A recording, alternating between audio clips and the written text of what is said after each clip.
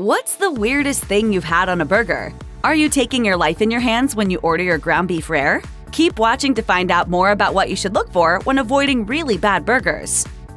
Start by doing a bit of dirty detective work. Read online reviews. A bunch of negative sentiments from infuriated customers is a blaring telltale sign. However, according to Food Network, if one pessimistic comment isn't mirrored by other reviews, it just might be totally innocent. We're also not only concerned about the burgers here. Are people chattering about the restaurant itself? Sticky tables? Gross crumbs on the floor? Dirty utensils? Just filthy altogether? They might make a decent burger, but was it made in a sanitary environment? Likely not. So just don't go to a restaurant with loads of bad reviews. He definitely senses something he doesn't like.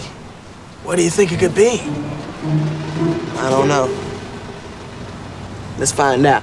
You've pulled into your burger joint of choice. You're stationed in the parking lot, but it's littered with copious amounts of trash and the front windows are streaky. It may be time to rethink your choice of restaurants. Consultant Ken Rice told Reader's Digest, "This is a sign that cleanliness isn't too important and might transfer into the space where your burger is prepared. Even if the front of the restaurant looks presentable, it may be a good idea to check out the restrooms before you place your order. Are they in need of a good deep cleaning? If so, run fast."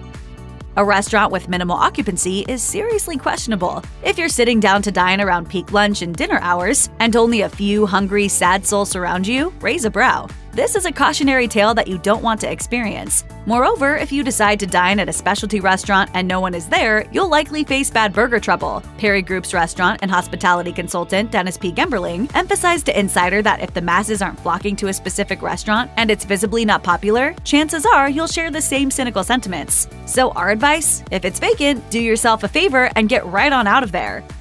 You just want a dang good burger, but the plethora of options is hurting your head. According to food experts at Daily Mail, long menus usually mean that the restaurant is just serving you lousy, frozen ingredients, usually for a pretty penny. A multi-page menu with 100 options should set off an alarm. Shorter, more concise menus with a small handful of select burger options and perhaps a few appetizers is what you want. You can also safely infer that the line chefs have spent time perfecting those few entrees on the menu, and the chances of you biting into a poorly prepared burger are slim to none.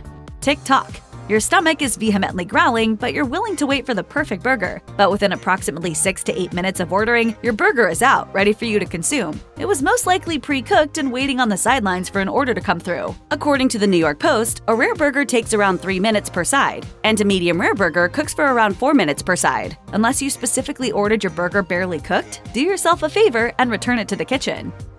The server greets you with a subdued smile and brings out your burger. It's finally here, but to your dismay, it looks considerably unappetizing. Can you visibly see the freshly grilled patty with oozing cheddar cheese that's still slightly bubbling? How about the toppings? Are they crisp or wilted? Let's not forget the buns either. They should be soft to the touch, sort of like a carb-filled cloud. According to the Restaurant Times, the way restaurants plate their food is a direct indicator of how experienced the kitchen staff is. A bad presentation not only signals bad-tasting food, but it also suggests a mismanaged kitchen and poor quality all around. So at the end of the day, if your eyes don't like what they see, we suggest sending it back. I will have the spaghetti with a side salad. Okay.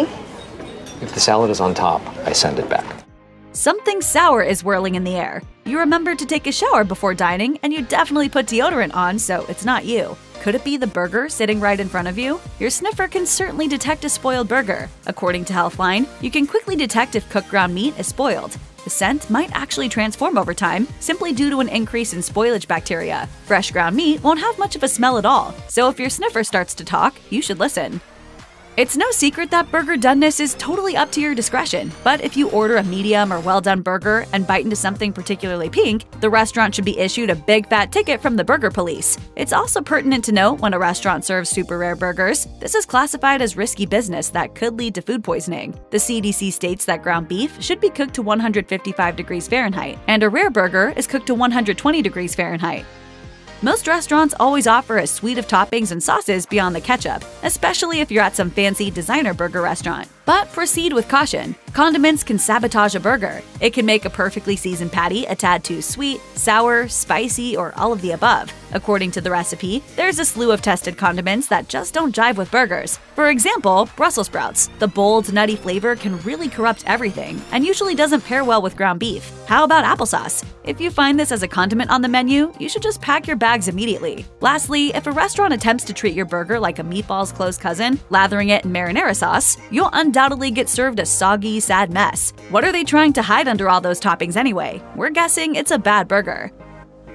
Let's not forget about those buns, hun. Along with the actual patty and toppings, a bun can ultimately determine an entire burger's fate. A bun's responsibility is to act as the burger bodyguard, maintaining the overall structure, ensuring it doesn't topple over like a ruthless game of Jenga. Sous chef Carrie Dobies at BOKX109 American Prime told Eater, "A lower quality bun that is highly processed cannot stand up to the fat content of a good burger. Let's say you design a burger that is highly fatty and you pair it with a lower quality bun. You end up with a bun that falls apart and you wind up eating the burger with a fork. So if you're served buns that are stale, frail, unsupportive, or even soggy, this is presumably a bad burger. You might as well go to find a few pieces of crunchy iceberg lettuce to do the job."